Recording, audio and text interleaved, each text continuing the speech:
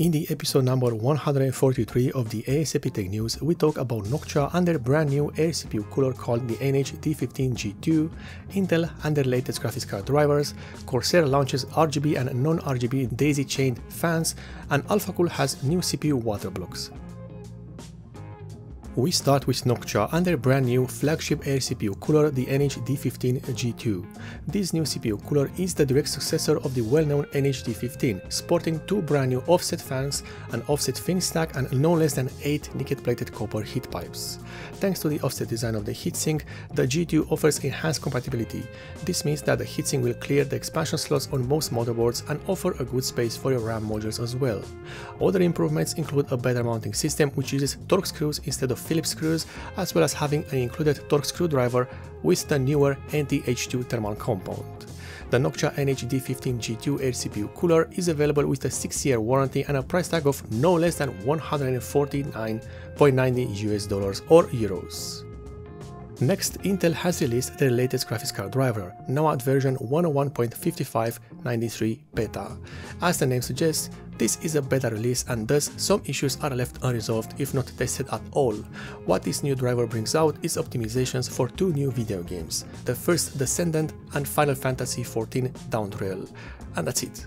This driver release has no fixed issues and only acknowledges known issues from previous driver releases.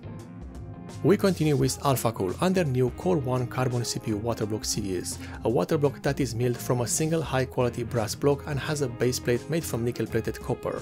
And the nickel plating does not stop at the base plate, as the input and output ports of this water block are made from the same material. As for the looks, these can be subjective. The water block has a carbon fiber pattern applied on the top part and a small LED line on the edges when it's available.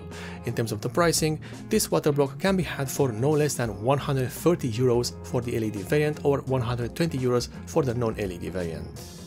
And finally, Corsair launches their RS series of high-performance RGB fans.